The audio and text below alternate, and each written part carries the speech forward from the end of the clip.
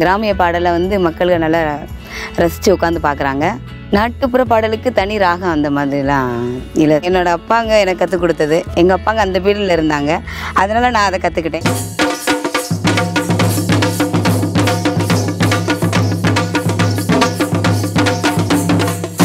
நாட்டுப்புற கலைன்னு எடுத்துட்டிங்கன்னா அதில் பல வகை இருக்குது.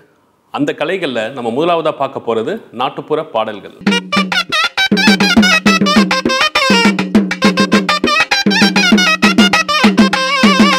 நல்ல இசை பாடல்கள் அப்படின்னா எல்லாருக்கும் பிடிக்கும். அதுவும் குறிப்பாக நாட்டுப்புற பாடல்கள் அப்படின்னா பிடிக்காத ஆட்களே இருக்க முடியாது. இந்த தமிழா நிகழ்ச்சியில் நம்ம நாட்டுப்புற பாடல்கள் பற்றியும் அந்த நாட்டுப்புற பாடல்கள் பாடுறவங்கள பற்றியும் அவங்களுக்கு இந்த தொழிலில் ஏன் ஆர்வம் வந்துச்சு, யார்கிட்ட கற்றுக்கிட்டாங்க அப்படின்ற விஷயங்களையும் அவங்க வாயிலே கேட்டு தெரிஞ்சுக்க போகிறோம். அந்த வகையில் நாம் இந்த வாரம் பார்க்க போகிறது மதுரை மாவட்டத்தைச் சேர்ந்த திருமதி முத்துலட்சுமி அம்மாள் அவர்கள். நான் இந்த ஃபீல்டில் ஒரு 25 வருஷமாக இதில் இருக்கேங்க. என்னோடய அப்பாங்க எனக்கு கற்றுக் கொடுத்தது. எங்கள் அப்பாங்க அந்த ஃபீல்டில் இருந்தாங்க, அதனால் நான் அதை கற்றுக்கிட்டேன்.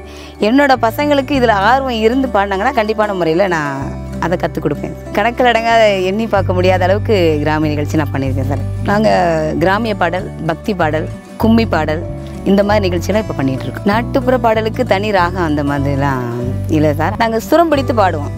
இப்போ சுரம் எத்தனை சுரம், இப்போ எங்களுக்கு கிராமிய பாடல் எடுத்துக்கிட்டிங்கன்னா நீங்கள் பாடுற சுதி வந்து 7ல் இருக்குது, 5ல் இருக்குது, 6ல் இருக்குது அப்படின்னு சொல்லுவாங்க நாதசுரக்காரங்க. அது அந்த சுரத்தை பிடிச்சி பாடக்கூடிய பாடல் தான் அந்த கிராமிய பாடல். அதிகம் பாடுறது கோயில் திருவிழா, திருமணம், இந்த மாதிரி ஒரு சில நேரம் காது குத்து அந்த மாதிரி இதில் கூட எங்களுக்கு கிராமிய நிகழ்ச்சியில் நடத்துறதுக்கு போய் நடத்திட்டு வந்திருக்கோம். கிராமிய பாடல்கள் நிறைய கருத்துக்கள்லாம் நாங்கள் சொல்கிறோம்.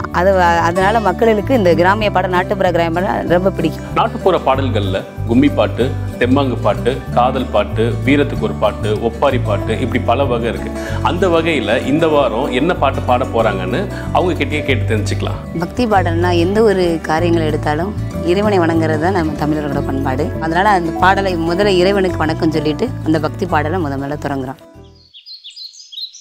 முந்தி முந்தி விநாயகனே, முக்கன்னார் கணபதியே, கந்தனுக்கு முன்பிறந்த கணபதியே முன்னிடவா. முந்தி முந்தி விநாயகனே, முக்கன்னார் கணபதியே, முந்தி முந்தி விநாயகனே, முக்கன்னார் கணபதியே, கந்தனுக்கு முன்பிறந்த கணபதியே முன்னிடவாம். கந்தனுக்கு முன்பிறந்த கணபதியே முன்னிடவாம்.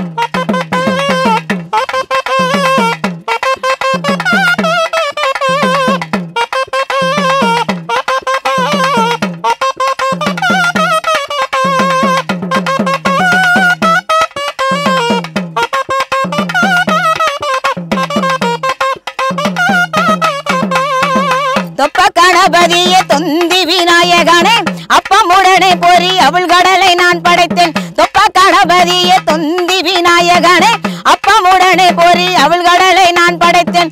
முருகனுக்கு முன்பிறந்த மூலப்பொருள் நாயகனே, முருகனுக்கு முன்பிறந்த மூலப்பொருள் நாயகனே, முந்தி முந்தி நாயகனே, முக்கண்ணார் கணபதியே, முந்தி முந்தி விநாயகனே, முக்கண்ணார் கணபதியே.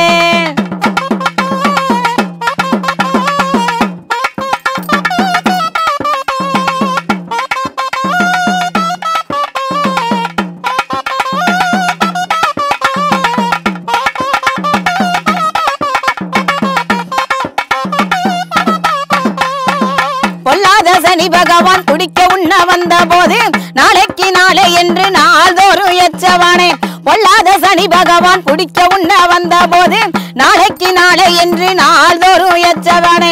முருகனுக்கு முன்பிறந்த மூலப்பொருள் நாயகனே, முருகனுக்கு முன்பிறந்த மூலப்பொருள் நாயகனே, முந்தி முந்தி நாயகனே, முக்கண்ணார் கணபதியே, முந்தி முந்தி நாயகனே, முக்கண்ணார் கணபதியே.